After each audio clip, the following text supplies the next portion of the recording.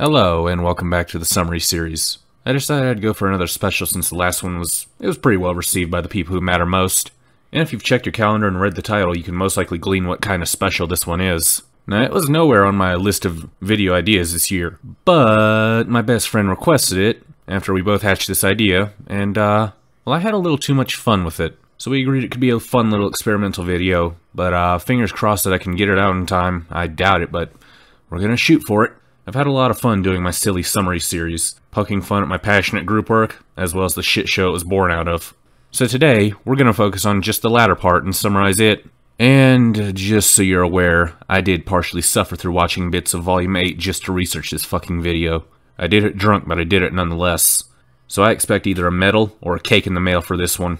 Anywho, I think that's enough setup. I've got a literal decade's worth of cardboard cutouts and their uninteresting adventures to cover for you lovely viewers.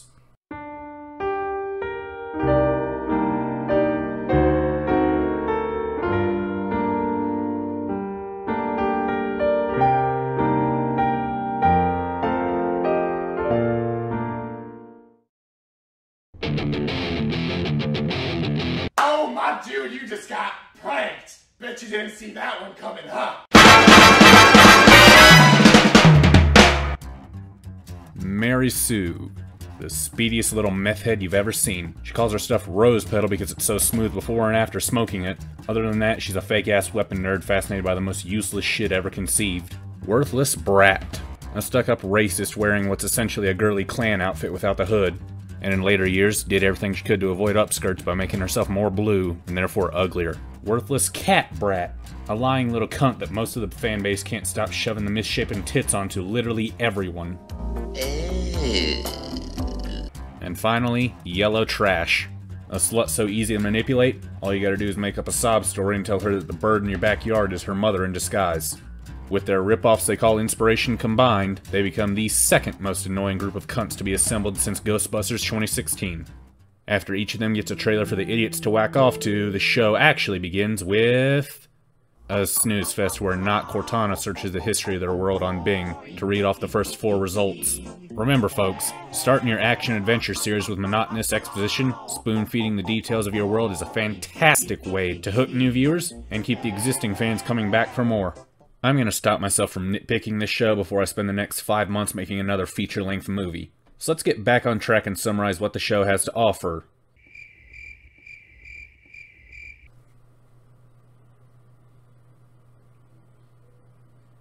Nothing. Literally nothing of importance. But apparently I wouldn't have gotten very far if that's what I took away from all this oh so relevant high school drama bullshit. I can't even read that damn comment. I can't even paraphrase it without dying. Oh, that's why I've never even replied to that little fucker. I still vividly remember the night that he posted it. And I immediately went to the floor, dying. Here I go again. Okay. I think I'm good. I think I'm good.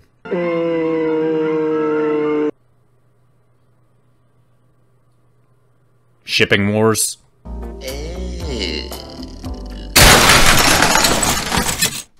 A tournament that gets stopped every 5 minutes to give shipping bait. Yay. Oh, and the rape of Adam and Yang's character during the equivalent of 9/11.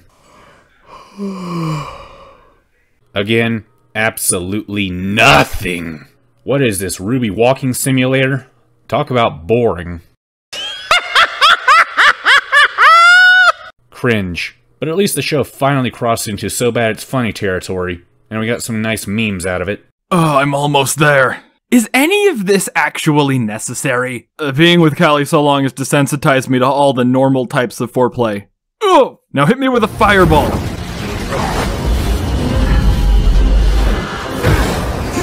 Hey, save the spear thrusting for your wife. Now blow me! I really wish you wouldn't phrase it quite like that. Oh good, we made it! You guys aren't gonna start without me, are you?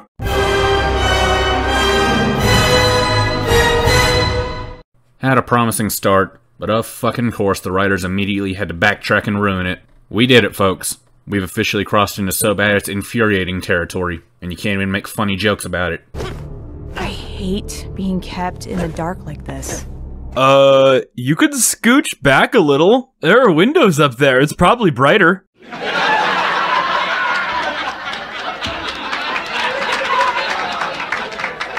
Yeah, it's that bad. Cringe. Also featuring a Trump allegory, of fucking course, and the writer's idea of feminism. Remember, folks, it's totally not a bad idea to give someone a doctor's license after they dropped out of med school during the first year. That totally doesn't create the Sharivas of the world. Warning. Ultra cringe. The writers really fucked it up with this one by taking a page from The Last Jedi. The four bitches destroy an entire kingdom, causing millions to be homeless, forcing them to emigrate to discount Tatooine, all to make Marubi Sue's sex toy into a fake human bitch.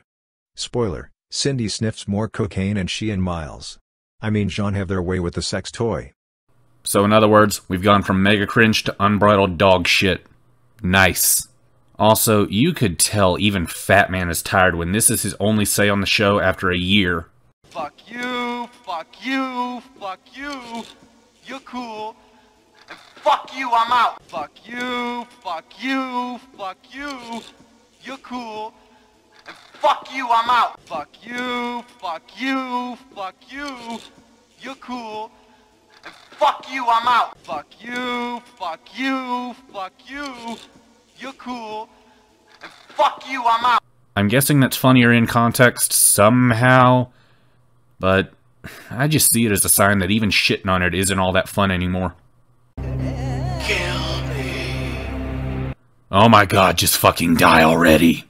Now that you know everything you need to know about the plot of this burning trash pile, let's get to summarizing the most important part. The cast of this piece of shit. Mary Sue, the whiny bitch with the chihuahua voice going around trying to spread her cringe virus. Whenever she's not having her victories handed to her by winking at every non-human enemy with her magic flashlight eyes, she's terrorizing the world with her generic hero speeches and war crimes. Worthless brat, a flat-chested hoe with the second worst singing voice in the series. She tries to cry about her rough childhood and get every uncritical idiot to demonize her father, just so the company gets cancelled by Twittertards, and she doesn't have to bear any responsibility. Worthless cat brat. From kinda annoying emo bookworm that was implied to be a starving orphan, to surprise, she's actually the princess of a tropical island paradise and her parents are alive and well. Aaron really went like, why does only Miles get a self-insert? Why don't I get a self-insert as well? And the writers are like, sure darling, you rile up the crazy shippers that get people talking about this shit show we're making, so we'll absolutely turn Blake into a bisexual spoiled brat with delusions of being abused and discriminated against. You happy now? Good. And so, new Blake was born, a delusional hypocrite whining about being a victim of abuse, when in actuality she's the one abusing poor son and obsessing over Adam. Go ahead and pause to read this if you need. I'll wait.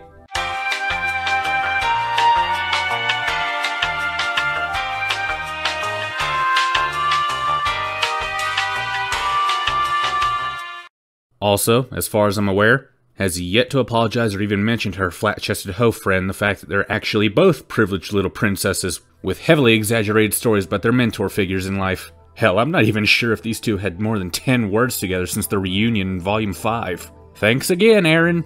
Yellow trash was supposed to be the caring older sister, but then Aaron happened. Now this piece of trash should be more than willing to abandon her little sister in a burning building and go save the worthless pussy that caused her to lose an arm instead. Talk about pathetic. The self-insert. Miles here can be best described as a cuck. A verifiable cuck at that. And you're okay with that? Yeah, because yeah, Aaron's bisexual. Bisexual. That reminds me of something that we should bring up. Yeah.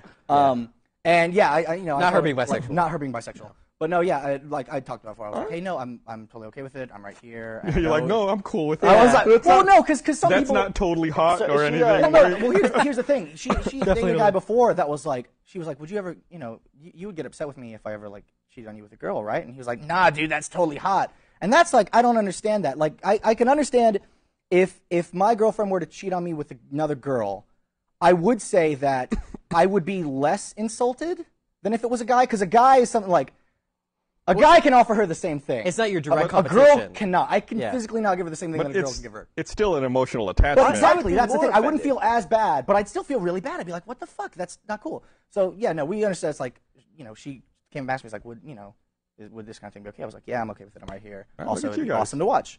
So, But nonetheless, a cuck with bad taste in women, and no clue what the hell he's doing until someone spells it out for him with a Sharpie and whiteboard. Not to mention a completely unrealistic idea of a skinny woman wanting anything to do with him. Oh wait, wasn't I supposed to describe his character? My bad. The annoying Pink, aka the second biggest reason to watch this show with your finger over the mute button at all times. Unless you're deaf and just here to watch her obsess over the lamest fucker in the show for cheap and boring shipping material, in which case, knock yourself out. The lamest motherfucker whose only saving grace was that the creator voiced him. Yeah, basically what I said on the tin. Barely talks, does nothing. Really should have died after his arc was done in Volume 4. Then again, it would have been better if everyone died before Volume 4 even started, but you know, greed and stupidity gotta run the world into the dirt. Miss Perfect. The Canadian superstar and way too nice for her own good, even by Canadian standards, with an absolutely shitty taste in men. Please give me cock. Do you have cock? She tried a brief career as a combat instructor before sacrificing herself in true Greek mythological hero-type fashion. But sadly, Miles just couldn't grasp even the basics of sword fighting. And it's a shame she never taught him the lesson he really needed to hear the most, though. Sideways for a kiss on the cheek. Long ways to get a harem. The side bitches that exist purely to inspire DeviantArt artists, so that the show can steal from them later. From the worthless lesbian and her rabbit to the oh-so-bad school bullies. Every single one is a little more than a cardboard cutout with a gun duct taped to them so that RT can torture its overworked animators some more. Yeah, I'm not wasting my time going over any of them any deeper. You could make a new soup recipe in the time that would take. The only one I will spend a little time on. Return to Monkey. The rarest strain of male characters that isn't a cuck or uncharacteristically evil. Shocking, right? Sadly, it's of no use. This show's hatred for men led the poor guy to getting both physically and emotionally abused by his supposed love interest, the cat bitch. Until he decides he wants neither her nor the dusty old broad hitting on him. So he uses her stupidity to get him a free trip back home so he can dump her on the dumb blonde bitch. While he, Nep, and the boys go on a fishing trip. The fuckload of unimportant teachers. Alright, lightning round time. There's the creepy fat old fuck, the meth head, the big titty magic milf, the limp-dicked lion, the funny old lady that's about as funny as a full litter box, all the dead jobbers, yada fucking yada. Technically, I guess the drunken uncle and the cyborg count, but we'll get to them later. They're not as useless as those preceding them. Plot hole central. A dumbass who broke into a woman's house, kidnapped her, tricked her into sex, and then died from super syphilis. His story should have ended there, but the geniuses at the writer's room had to keep this train wreck going by bringing him back, killing him, and repeating until his Stockholm Syndrome bitch accidentally became a goddess, got everyone else killed in a genocide, and then became so evil that he had to be brought back again as a demigod that can die, but not really, because he can finally return to the bliss of death after his bitch is dead too, so whatever the fuck you want to call him. He came back, then he stuck his cock in it again, and wound up with 4 kids that he led to slaughter out of sheer shame, pissing off his wife and leading to a couple thousand years worth of a messy divorce that always ends in him dying constantly, reviving, and dying again, over and over again. Until now when he's all up inside a little boy's body trying to get a Mary Sue to help him kill his unkillable wife. Next up, the ice cream slut. Roman's henchgirl that was thankfully spared an actual voice. We already have enough cringy voice actors as it is, no need to add another one. Before the inevitable slut upgrade, she did have a cool design, I guess. Roman, I'm cool enough to not need a nickname, Torchwick. One of the few characters in the show that actually had a personality and charisma. Thank God he got to leave this trash fire before they could fuck his character with a cheese grater and give him the Adam treatment as well. But watch, they'll give his slut a flashback scene revealing him to be her abusive foster father who made her a mute after he got fed up with her mouthing off on Xbox. Stop it. Shut the fuck up, you motherfucking bitch! Hey, I'm gonna tell you Manu. I don't give a fuck. Fuck you, bitch! What the fuck you cussing on Xbox for? Oh my god, Get the fuck up! Get up!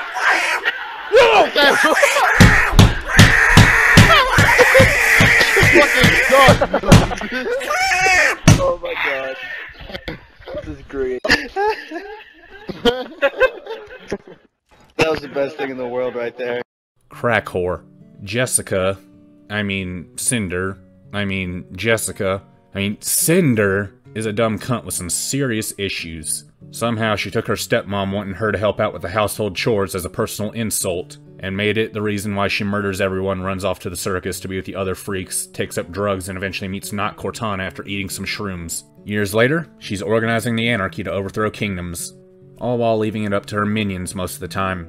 Despite the fact that by 12 years old, she apparently had the strength of Hulk Hogan, if she's able to strangle a grown woman with one hand while her shock collar goes up to 11. But she still leaves up to everyone else, so she can get back to her huge collection of slutty outfits that she uses to earn money and boost her subscriber count on OnlyFans. Oops. My bad. I forgot this was supposed to be about her character, not Jessica herself. Silly me again. Seriously, you could replace this bitch with a painting on the wall, and the only thing that changes is her oh-so-wonderful voice actress never gets the role. Oh no, such a tragedy. However would she get into any other career than her slutty cosplays?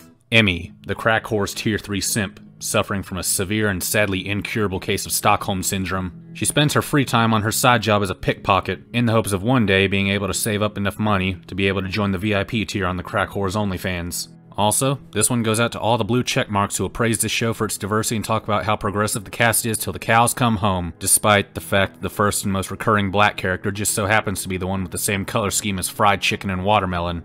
I don't have anything else to say. That joke writes itself.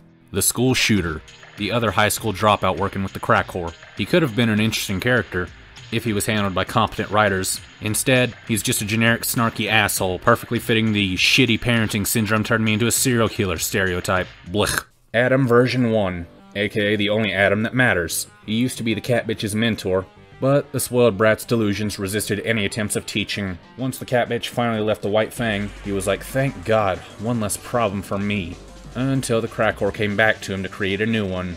Fucking hell. After a short while of dealing with her, she took him to his breaking point by leading so many of his loyalists to a genocide, and then had the audacity to be surprised when they got skeptical of her plan. Such a shitty day left Adam needing a lengthy vacation. Not Cortana, the big baddie of the whole series that is quite possibly the biggest camping bitch in history, sitting firmly on her throne, trusting animals, a flying whale monster, gutter sluts, and psychopaths to play the game properly, while she corner camps with a shotgun waiting on her husband to arrive.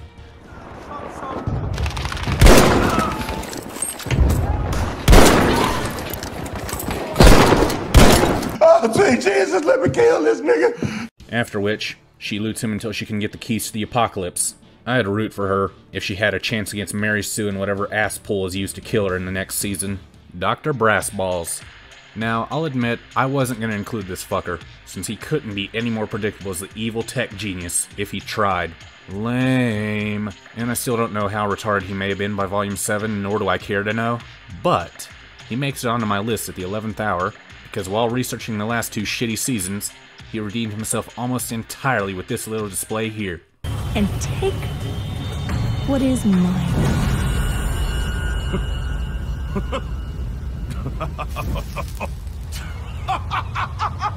Oh, of course you are! Because that's just what you do, isn't it? And how has that worked out for you? You stormed into Freya's room thinking you could take on Ironwood's top fighter and War Machine. But you couldn't. And that machine became the Winter Maiden. Oh, and let's not forget your deal with Raven Brownwind. Get all your enemies in one place so you'd have a shot at revenge. If only someone could have warned you against such a miserable idea. Oh, wait. I did! But you pushed ahead and you lost it when all you had to do was your job! You think you're entitled to everything just because you suffered, but suffering isn't enough! Can't just be strong, you have to be smart! Can't just be deserving, you have to be worthy! But all you have ever been is a bloody migraine! Ha! Got him! Pretty fucking base, not gonna lie. I knew it couldn't last though, not in this show, so Crack Whore locked him in a building and set it on fire. Make of this show and its trend of killing off every male character with any semblance of a backbone what you will. The oh-so-original psychopath. The scorpion faggot who simps for not Cortana because he saw her Halo 4 look. He wants to fuck up Crow and Mary Sue for giving him a smack on the ass with their scythes. There, I just broke down this entire character in 40 words or less. Moving on. The one that drinks and has shitty family. The one that got cancelled, the drunk uncle, whatever you want to call him. Poor Crow. Not only did he have to endure growing up with that slut he has to call a twin sister, once he gets to escape the clutches of the tribe of criminals he calls his family and attend Beacon Academy, he gets put on a team with Ty the Supercuck and the OG Mary Sue, and turned into a bird by the crazy old fuck that is their headmaster, all so he can have someone spy on Not Cortana for him. Then, after graduating, he had to face the tragic news that his hobo slut of a sister got herself knocked up with Ty's baby, that there was going to be a wedding planned. Hooray, I guess. Unsurprisingly, the baby turned out to be so annoying that Raven dumped both Ty and the baby on dear Uncle Crow, who started drinking to cope with all this shit. After all that was said and done, Ty got it on with OG Mary Sue. Crow already knew it would end in disaster, and lo and behold, it did. Summer gave birth to her clone, then went to resume her epic Mary Sue Grimslayer duty, and then she died by tripping on her shoelaces in front of a puddle of quicksand. Unwilling to keep doing Ty's job for him, Crow started to drink even more and disappeared just to have some peace and quiet while he's drinking. I can relate. Unfortunately for him, his bad luck semblance kept him from the sweet release of death by alcohol poisoning. What a bummer. Years later, his nieces are all grown up, and he has to play the cool uncle, and he's still slaving away for the old bastard. And what does he get in return? He gets poisoned. For real. His semblance still keeps him from dying, though. And he only gets ridiculed and yelled at. Oh, and then the jealous cunt made sure his voice actor got cancelled. Talk about bad luck. Then, to top it all off, he gets to join Adam in the terrible redesign hell with a sign above his head begging for someone to kill him. Show me a bigger downgrade. I'll wait. The cheap hooker, otherwise known as the hobo mother who ditched her husband and daughter out of the blue. Can't say I blame her, since both have negative IQs. And now she's found in a dirt camp with other thieves and killers, brooding whenever Crow comes to ask if she'll pay child support now. Oh, and I guess she's also conveniently the magic bitch with her own key to an omniscient genie slut that she refuses to pursue because... laziness, I guess? Yeah, I don't get why retards compare this old worn-out whore to Virgil. Like, at all. She does everything she can to run from opportunities for power and settles for sitting around waiting for someone to murder and rob, but calls that strength. This isn't even an apples to oranges comparison, it's apples to fucking whale blubber. The ugly cat cunt that everyone wants to see fucked in the ears for whatever reason. Do I really gotta talk about this? I never liked this bitch. Her design, color palette, voice actress, interest in son, all of that. It just never interested me in the slightest. But oh well, here we are. She failed to save the world by aborting Blake and instead spends her days sipping tea and posing for the fan artist to fap to. The peak of uselessness. Cunt. Better known as wasted character design. Why shove in a totally pointless character literally at the last minute and spend money on voice acting and character design, only to kill off said pointless character after only 5 seconds of screen time? Well, the short version is, Aaron said Adam equals bad. So of course they had to make a new character to emphasize that, then get the most insufferable twat to voice her, just for good measure. Adam's clone. After checking in with the crack whore and her minions at the end of Volume 2, poor Adam felt so emotionally exhausted that he went on a long beach vacation. Of course, the dumbasses of the White Fang couldn't be left unsupervised, so he tried an experimental cloning device to see if that would help him out. Unfortunately, something went terribly wrong, and that's when Clone Adam was born. Identical in looks, but with a lack of short-term memory, and, well, a lack of brains in general. Plus, a drastic loss in strength. Because while the OG Adam could one-shot a big-ass mech with his fuck you, I'm awesome semblance, his clone could barely even scratch the paint on a much smaller robo-arm that's already been abused by its dumb owner. And the cherry on top of Clone Adam, he had a very, very bad taste in women. So bad he wanted Blake back of all people. Ugh. Don't ever go there. But that's what he did. He then started team-killing all the Fang members and every other clone of Adam. Master, Adam, there are too many of them. What are we going to do?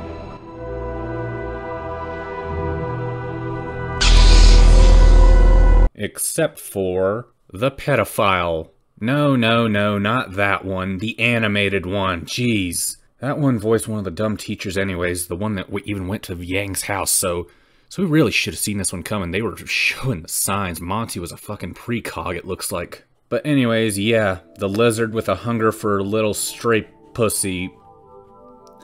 Yes, I threw up a little in my mouth just saying that. Other than that sick interest in giving Blake fans even more shipping bait, this bitch is nothing more than another Adam clone but with a vagina.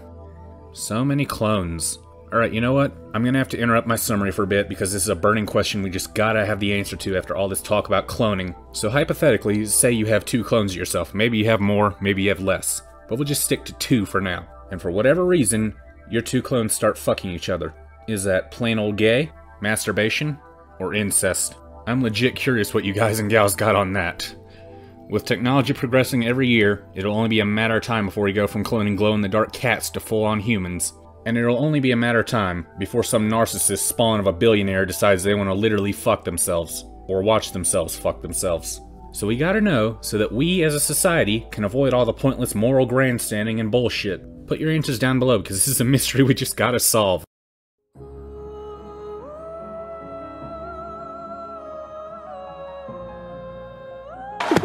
Oh, wow! Wow! The political allegory.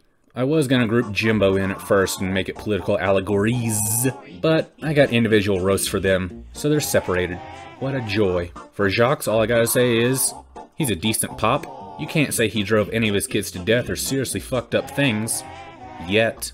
Even at the end of Volume 8, all of them are alive. Supposedly. Watch, they're gonna prove me wrong just to spite me. I don't know, and I don't care. But aside from that, Chief Smackahoe here was made uncharacteristically evil for the sake of a Trump allegory in time for election season. And yeah, there's nothing of substance to this motherfucker, like, at all. You seeing the trend yet? All these useless characters? Iron Daddy. The cyborg with an actual plan that Team Mary Sue can't let happen because it could get people killed. Because God forbid people die in a war that's beyond any of their control. What we need is perfect solutions that can be achieved by their lead bitch blinking at every enemy. And will potentially get even more people killed. But no, we can't have a man make a reasonable plan in this show. This is all about empowering women and fuck the patriarchy. Snow cunt. Stuck up Atlas brat, just like her sister. The main difference? This one has tits. And style. Gotta have that. The one that Christina V voiced, just to torment me and Kara. You know what? I could go on a tirade about this shitty plot point that literally adds nothing. I could just say this is another useless character and leave it at that. Or I could even repeat hashtag not my velvet for 4 minutes straight. But you know, I think I found a better way to summarize my thoughts on this character. We're gonna play this little game called Guess the Passion. So you, yes you, I'm gonna play you some clips now, and I wanna ask you, which sounds like the actress is more into the role and having fun? Ready?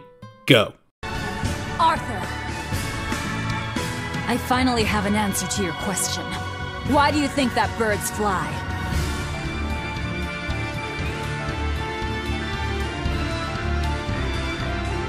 Birds fly because they want to fly. They don't need a reason, even if their wings may snap and doom them to die. They don't fly for anyone's benefit. They don't fly because they were ordered to. Birds fly because they want to fly, and for no other reason! Help is on the way. And for those of you in Sector 17, I'll be seeing you personally. He had a reason for... A reason? To spare the world of its pain? Don't give me that! Who will spare my brother's pain? Who will soothe my brother's despair? He murdered my little brother Loppy! And you'll stand there and tell me it was for the greater good?!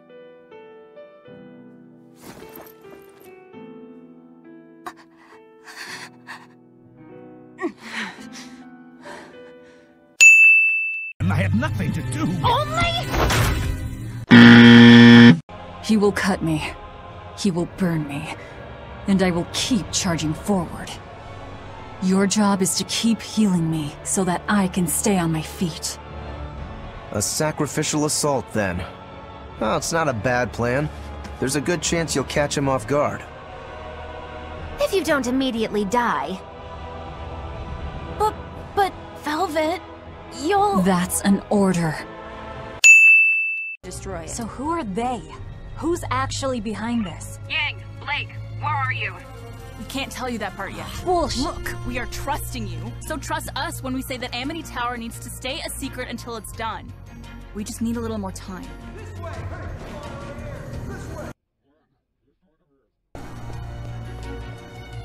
I won't stop until I know the whole truth.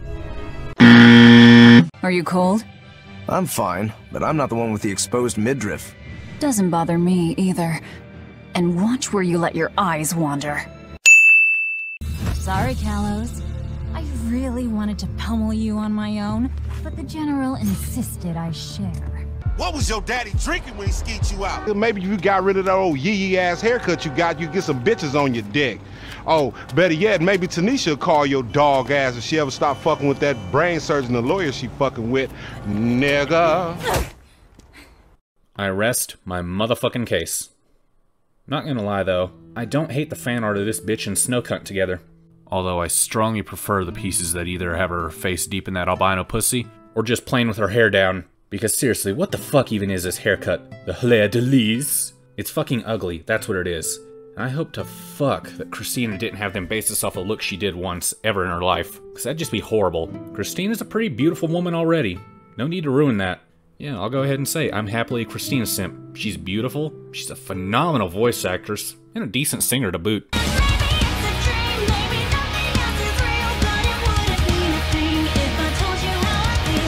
I like that one at least, but here I go rambling. Where was I even at? Oh yeah, her. That one. Yeah, Velvet's better. Just ignore this like I do, as much as I can. The gay bait. The Captain America wannabe. Tyrion fucked him from behind with a machete for dropping the soap. Yet, the fanatics still rage for the lack of gay representation.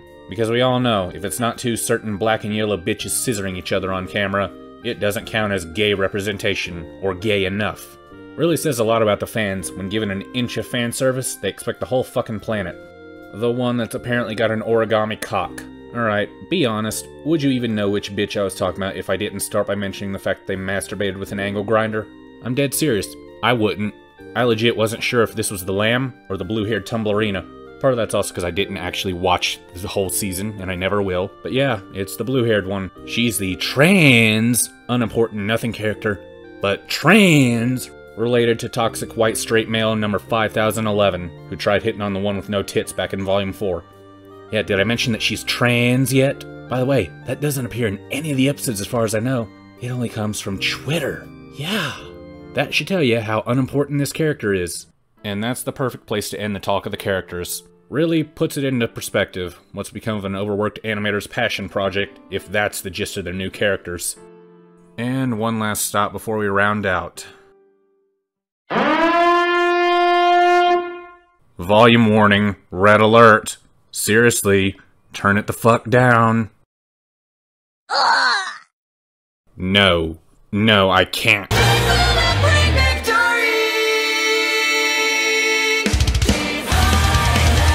Stop the bleeding in my ears, please. Can someone...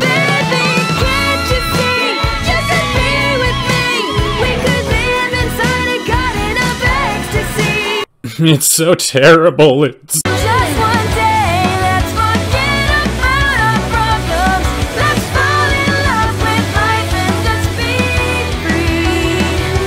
It's so bad Kim Jong-un doesn't even torture his prisoners with this...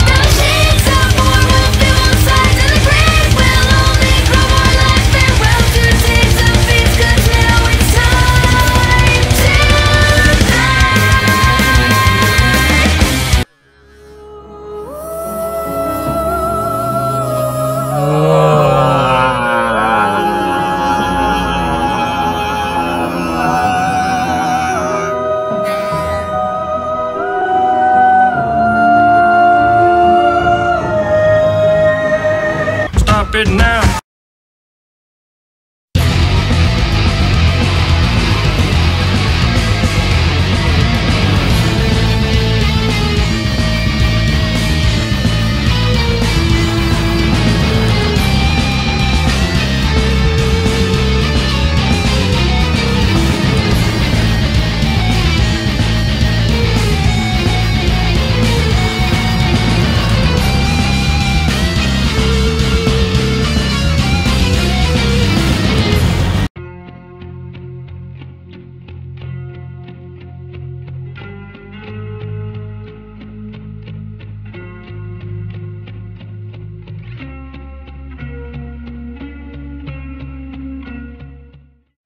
Okay, I'm done styling on foes.